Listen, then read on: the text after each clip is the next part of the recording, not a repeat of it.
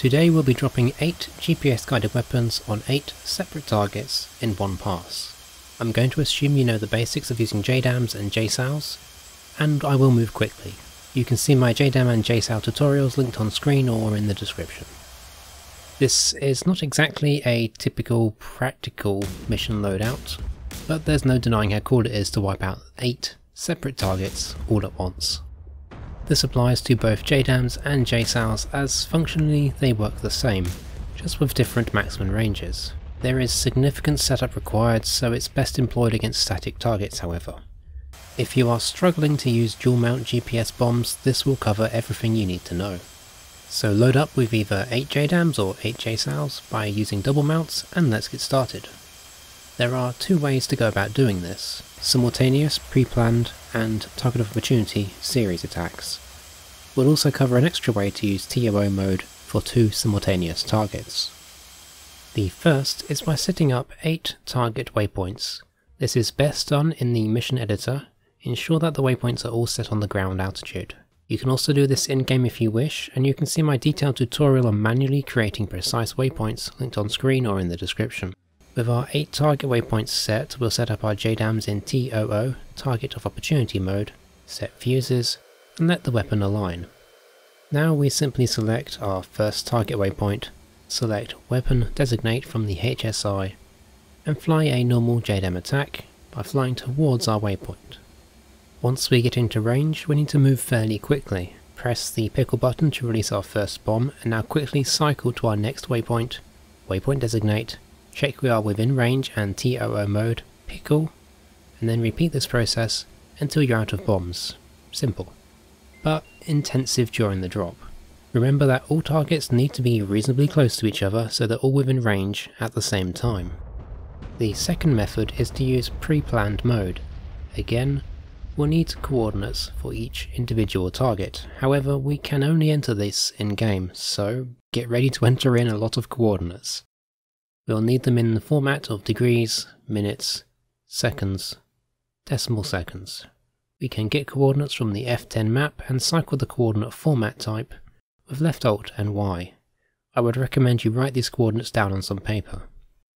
Alternatively, we need to source the coordinates from elsewhere, such as a targeting pod or JTAC support. With coordinates in hand, we'll select our weapon, pre-plan mode, fuse, and then enter our display page. Go down to quantity and select all 4 stations. We'll now select our mission page. This is where things get a little confusing. Each station has 2 bombs loaded, so we need to give each station 2 pre-planned targets. We can see our selected station on the top left, and the list of pre-planned targets saved onto it, so let's break it all down.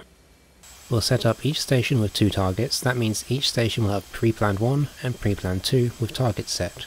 So we'll set up target 1 and 2 on station 2 into pre-planned 1 and 2, and then on station 3 we'll set targets 3 and 4, station 7, targets 5 and 6, and finally station 8 with targets 7 and 8. And this will take a little while to do. Once we're done, step through all our stations and ensure pre-plan 1 is selected on every single station. It is important to remember that each station has its own set of pre-planned targets. The double mount stations share their pre-planned targets between its 2 bombs, so you must manually select a new pre-planned target after dropping the first bomb from that station. There is currently no way to configure your second bomb on the pylon until after the first bomb has dropped. This may change in the future however. So we're now configured to drop 4 bombs, 1 from each station, all set to pre-planned 1, which will cover targets 1, 3, 5 and 7. Simply fly into range and release our weapons. This will drop 4 bombs. We need to now select the target for the second bomb on each station. To do this, we'll have to step through each station and select pre-planned target 2. With all stations reassigned to pre-planned target 2, we'll press pickle again. This gives us 2 salvos of 4 bombs, each with their own individual target. There is one last method for dropping multiple bombs in one pass. However, at the moment it's limited to just 2 targets. Target of opportunity mode does have 2 targets available, however, unlike pre-plan mode, these are global across the entire aircraft. I do not know if this will change, giving us 2 targets per pylon or not in the future, but for now we've got 2 targets of opportunity stored globally. We can use this to attack 2 targets of opportunity in one pass. This works really well in conjunction with the targeting pod. You simply need to set up your JDAMs, select quantity, 2 stations, and go to the MSN page, and then select TOO mode and TOO1. We will then aim our targeting pod at the first target and press TDC depress.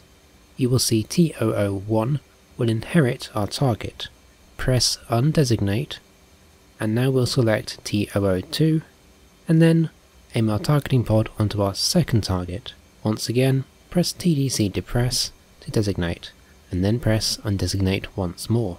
If you do not press undesignate, you'll risk accidentally overwriting your targets. We'll now select TOO1 on our first station and TOO2 on our second, then simply run in. We don't have a point designated, so we won't get any steering cues on our HUD, so make use of your HSI and the in-range cue on your HUD. Pick all your bombs when you're in range. Remember, this is limited to just 2 targets, as we only get 2 targets in total shared across the entire aircraft. This may change in the future. If it does, we'll be able to drop up to 8 targets in one pass, just like we can with pre-planned mode. Lastly, TOO mode can also inherit our designated waypoint, if you wish to, by pressing Waypoint Designate on the HSI, undesignate, and then select the second TOO and designate again. The behaviour of JDAMs and JSOWs is up in the air for the moment, with a new update probably coming in the next few months, so keep this in mind going forwards. Be sure to check the channel for future updated tutorials on JDAMs and JSOWs. I hope you enjoyed, and take care.